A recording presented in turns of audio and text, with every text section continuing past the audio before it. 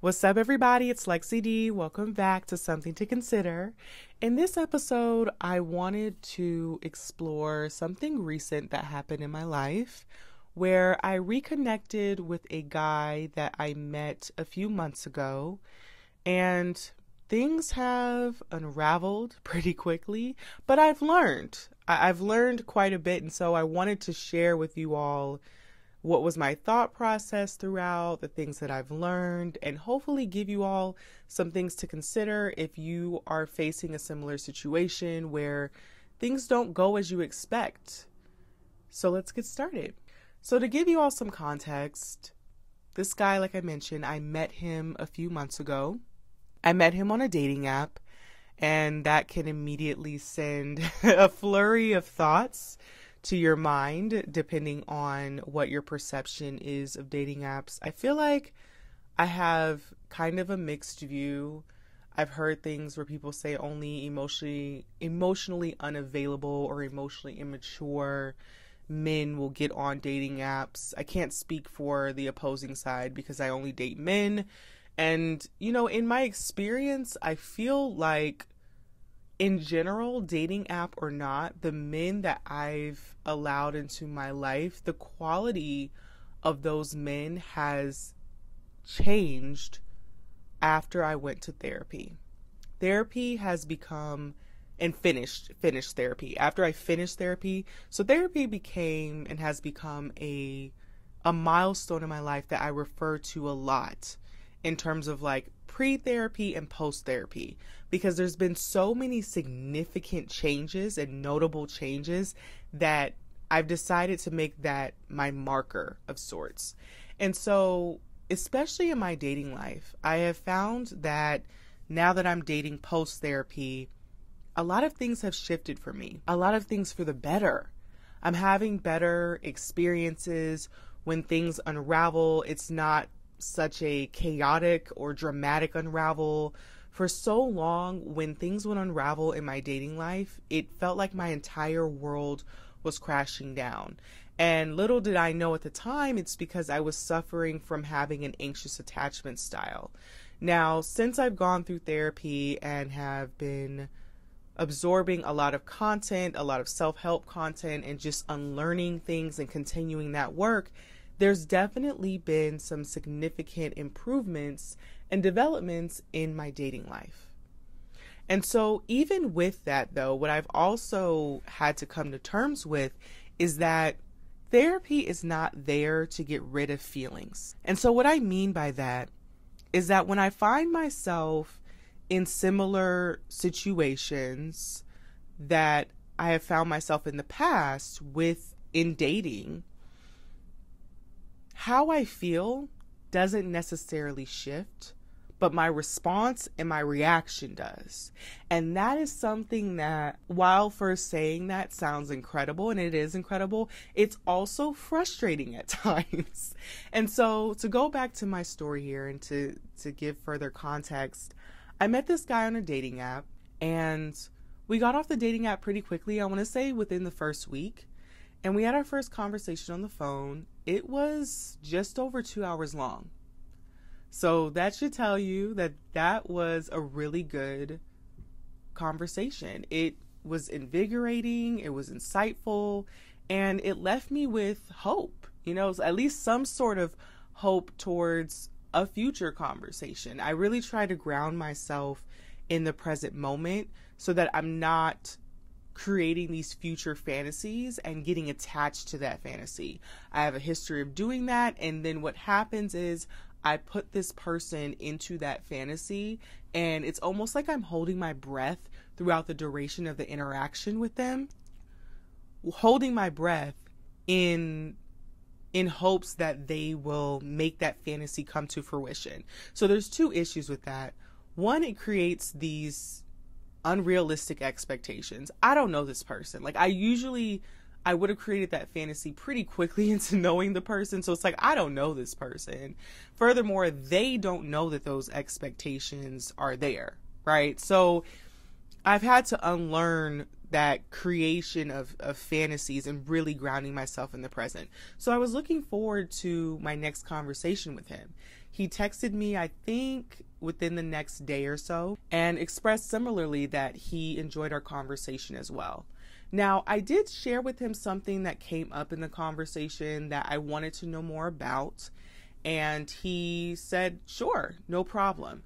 And so I was under the impression that we would continue to get to know each other, but that didn't happen. He stopped reaching out after that one text message. Hopefully this is making sense. So we had a conversation. He texted me, I believe the day after, just a few words back and forth. And then he didn't text me anymore after that. I also didn't text him. Now you may be wondering, well, why didn't you reach out to him? And on the one end, I do subscribe to the belief that men are to be the pursuers. That is something that I feel like works best for me for a lot of reasons, but that's not what this episode is about. But at the same time, I do acknowledge that I still have the ability. It's not like I'm disabled from reaching out. And so I did make a conscious decision not to reach out. And that was because the thing that I was curious about with him and I wanted to know more, I felt like, listen, y'all, I jumped to conclusions in my head. And in my mind, I was like, well, maybe he doesn't want someone who is kind of hesitating and curious about this thing that he shared. Maybe it's that he wants someone who is 100%, who has no kind of hesitation. And with that, I can respect it. I can fully respect that. So I made that decision in my head of like, maybe this is the conclusion he came to. And he just decided for his own reason not to communicate it. We only had one conversation, so be it. This sucks, but I'm going to move on. So I did. I moved on. And then about a week ago, y'all remember that song, About a Week Ago? I think it was about a week ago. Some rap song. So about a week ago, so two things have happened, and I'm deciding how much detail I want to give because I want to give myself discretion, but I also want for you all as listeners to understand what I'm saying. So the thing that he shared with me that gave me hesitation was that he has children. They're pretty much grown. And at the same time, I don't know if I want kids. I wrestled with the idea of dating a man who has kids. And so that was the thing that I said, you know what? Maybe he has decided he only wants to deal with women who have no hesitation. And on one hand, I do think he could have expressed that to me, even if he came to that conclusion a few days later. But on the other hand, some people don't, for whatever reason. And I'm not excusing that. I do think that he should have communicated. And I'm going to jump ahead a bit and then jump back. Later on, when we reconnected, he stated that that wasn't the reason at all. Like, it had nothing to do with that and nothing to do with me as to why he decided not to reach out. It had everything to do with him. And so about a week ago, a few things happened. So he and I weren't speaking. Neither of us reached out to each other for a couple of months. And during that time, I started to really think about if I wanted to have kids or not. Truth be told, I'm not really 100% certain which way I want to go with that. I've never had a desire for kids in my life. It's just not something I've pictured in my future. And so as I've come closer and closer to what feels like a decision that will be best for me, I went kind of back and forth in terms of how that may affect me dating a man with kids in the future. On the one hand, because I'm leaning towards not wanting to have children of my own, and let me say this, it's not because I dislike children, it's just I've never had a desire to have my own. And I'm the type of person who I feel like if I'm going to have kids, I want to be 100% on that decision because I understand, even not having kids myself, I understand that that is a lifetime commitment. It's not like until they're 18, it is a lifetime commitment. There's still support, emotional support that I need from my parents and that they offer to me. And so because I've been leaning towards not having kids, I thought about how does that affect potentially dating men with kids? Is it something that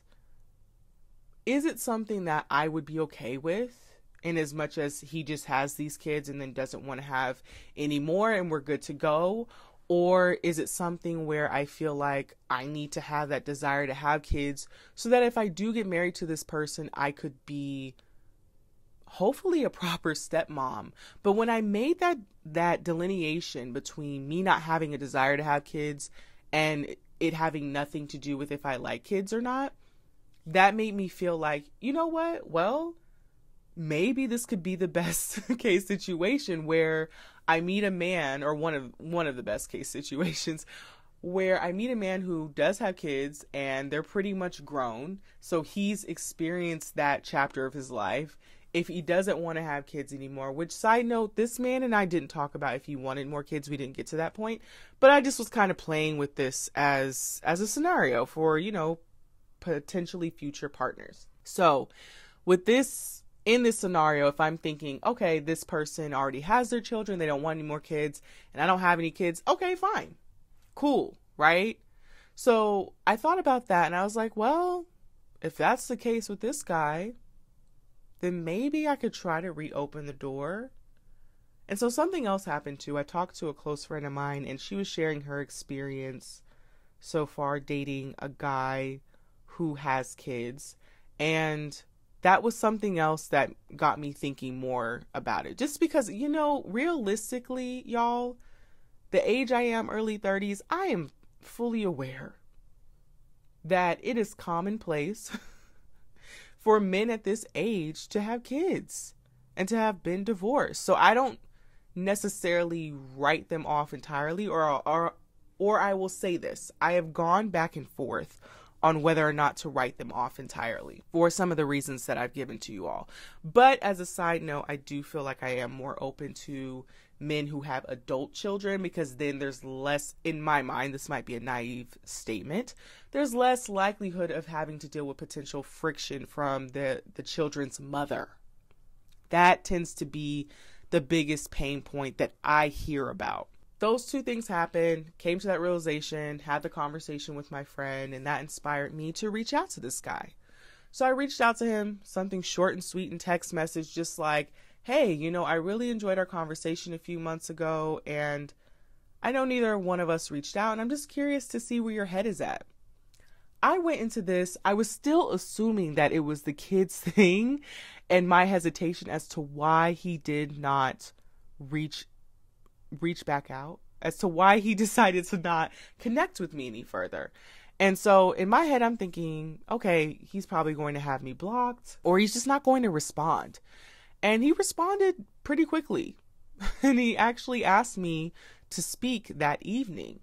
And so we spoke that evening, and long story short, he gave what I felt to be a grade A apology. The only thing that could have made it an A+ was if he committed and he said he would not do the action again, but he gave a grade A apology. In this apology, what he shared to me was his rationale as to why he did not reach out. Again, it had nothing to do with the kids thing. And so I'm not going to give the details just for discretion, for his privacy, but ultimately I felt like I walked away from that apology and I felt like, okay, like I felt a bit conflicted in some of the things that he said, and we talked about it and I shared it with him, but I was willing to move forward. He gave me the impression that he wanted to continue talking, and that much of what had happened before came down to a timing thing. Now, depending on who's listening to this and how you're listening to this and your previous experiences, you might be getting to this point and being like, why did you reach out in the first place? Listen, y'all, I know. That was one of the lessons I learned. I won't do this again. Like, God is going to have to convict me to do this again. I will not be reaching out to men who fall off again. Lesson learned here. And I say that because after we had this conversation and he gave me what felt like a great apology, and y'all, hopefully you can tell from my previous episodes, I feel like I'm someone who is quite grounded. And I try to use how do I want to say this? I try to use discernment and to bring my emotions and my feelings to the table, give them a voice, but not let them be the centerpiece that they have been for a majority of my life, especially in dating. And so with all that being said, I felt like the apology was genuine. And at the same time, I gave myself some time to process, just like a day or two. That was really all I needed. And I intended to share with him in our next conversation that I wanted to make sure he understood that if he fell off again, I would not be trying to contact him again. Like, if he fell off, he needed to just stay in whatever pit that he fell into and expect that we will never be talking again. I didn't even get to that point, y'all. I didn't even get to the point to share that with him. You want to know why? He never followed up.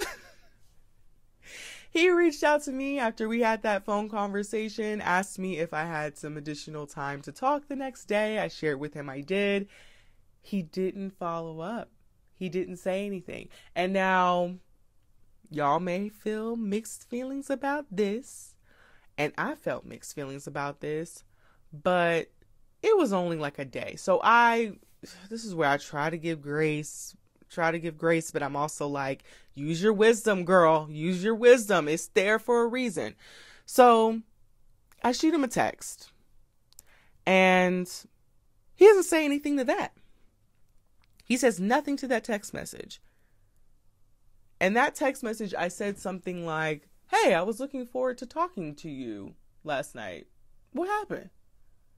Nothing. Silence. Radio silence. And do you all know, I had spent time thinking very carefully how I was going to articulate to this man my boundary of him not falling off again and what I would be doing if he decided to do that again. All for him to do it again before I even expressed the boundary. I was like, yo, this is kind of wild. So here I was, feeling a bit disappointed again, feeling irritated, feeling frustrated, feeling all of these feelings, also being tempted to feel a bit dismissive of myself, of like, girl, you shouldn't have even, because listen, I know the things that may be being said in response to some of the things that I did. I, like everyone else, have a self-critic, and she is loud at times. So there definitely was that voice that was like, see, you should have never reached out to him in the first place. You should have just left him where he was. Why did you even open this door? Now you sitting up here feeling disappointed over someone who you don't even really know. So we got the self-critic over here, and then we have the other part of me that's just like, hold up. Wait a minute. It is completely okay and healthy to feel disappointment for something that you were looking forward to. You had a connection when you felt like was a connection with this person, and you were interested and curious to see how things could have developed. It is perfectly okay to feel disappointed by that. My whole world's not crashing down. My life is not stopping like that. At that point, yeah, we need to talk about what's going on. But no, I'm not feeling activated here into doing things that are maladaptive. And so that became an opportunity for me to see my growth. So this is where I'm going to refer back to what I mentioned earlier about how I think about my life, my dating life, post-therapy. Pre-therapy, the reactions that I would have had to this, the feelings I would have had to this, pretty much the same. But my reactions would have been reaching out a couple more times. And maybe the way I was reaching out might have been passive aggressive or just straight up aggressive, passive aggressive, like, oh, so we can't call people no more? Or aggressive, straight out, just like, why didn't you call me? assertive is my word for the year, and assertive is that of in between being passive and in between being aggressive.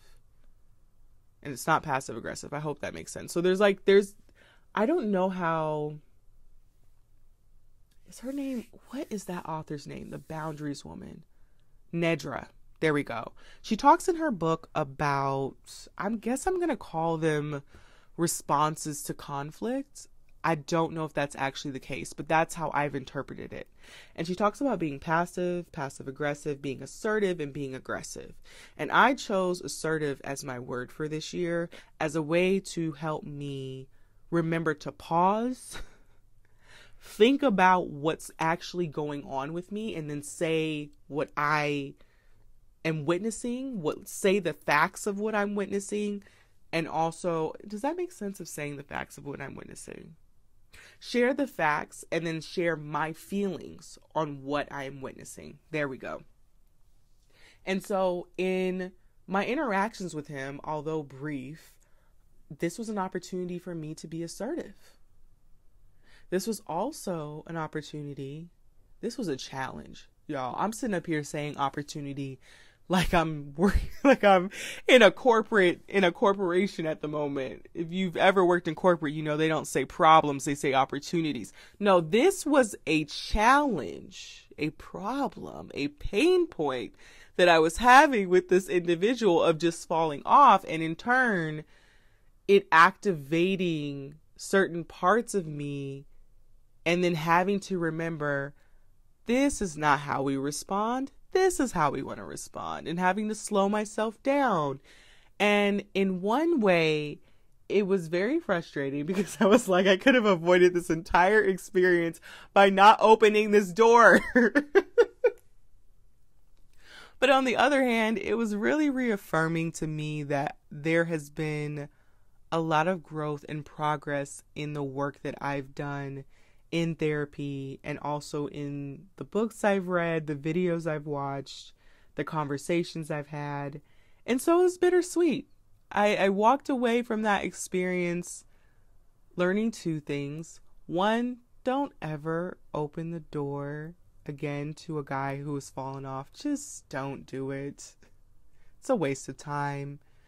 And this one I feel a little bit conflicted about, but even though his behavior did not match his words sounded nice. His apology, I still give it a grade A, even though the actions didn't fall behind it.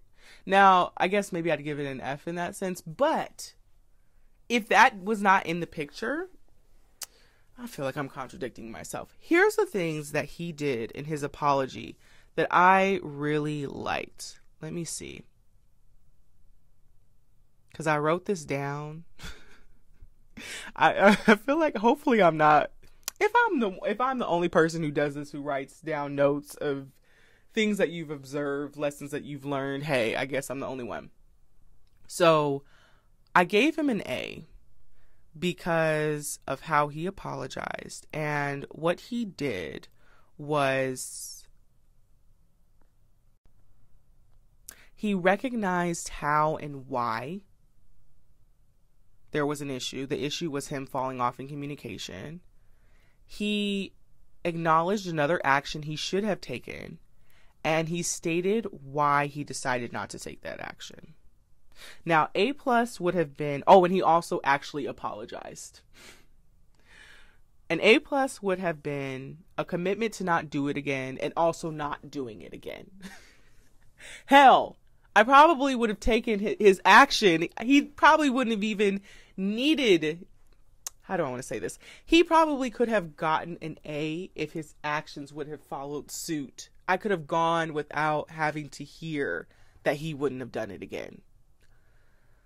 On the bright side, at least he fell off before my emotions got involved, because y'all know we undermine this. It is so easy to undermine as someone who is not emotionally tied to a situation, just how hard it can be to pull yourself out. It is something that I've actually been so afraid of that I went back to therapy with the mission of, how can I be certain that I'm going to pull myself out of toxic situations, that I'm not going to allow myself to ever be in a toxic situation again? And what it came down to was trusting myself. And what I learned about that as well and was reminded of is the importance of cultivating and is it nourishing? Basically spending time with yourself. Cultivating and sustaining a relationship with yourself so that you are constantly staying in tune with what your needs are, what your wants are, and when there's alarm bells going off, you're addressing them, all of those kinds of things. And that is something that I am reminded will need to be done throughout the life cycle of any relationship that I have in the future. It's not work that stops automatically when you find your person. If anything, what I'm learning is that that type of work revs up when you have somebody else in your life, because it's only when, speaking for myself, it's only when I have a potential romantic prospect that I'm now triggered, that I'm now activated, that I'm now reminded of, or I'm learning the things that I need to work on a bit. In this case, one of those things that I was reminded of is the anger piece that comes up.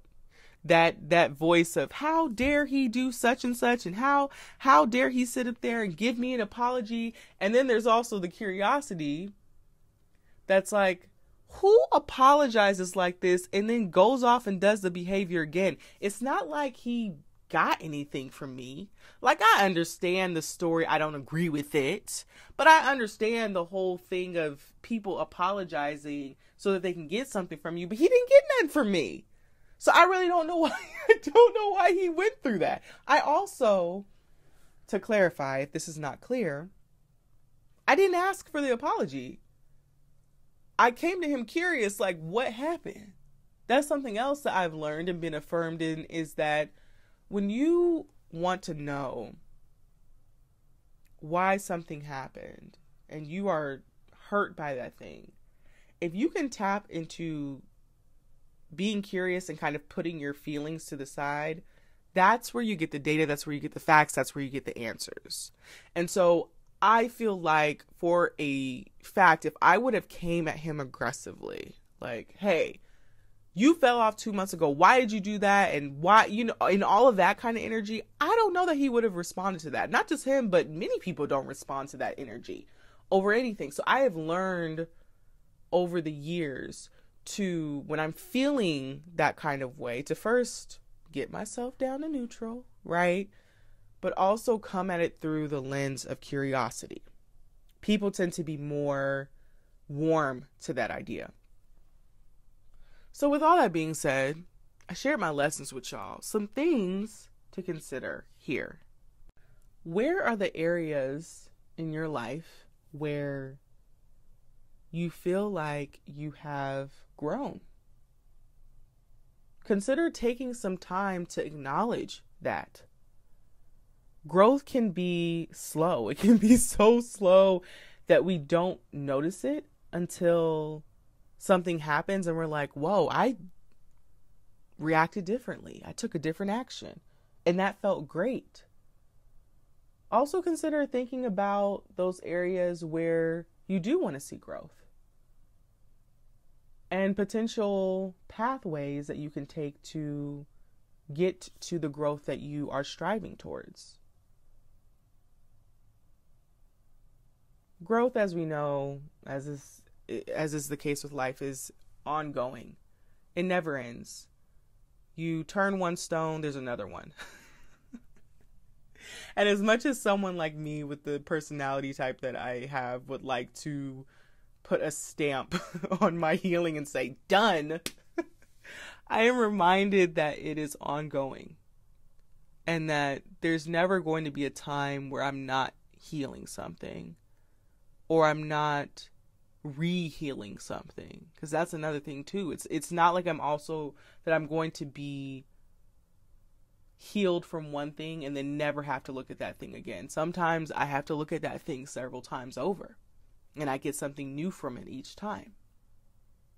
So, with all that being said, I want to thank you all for listening, and I'll speak to you in my next one.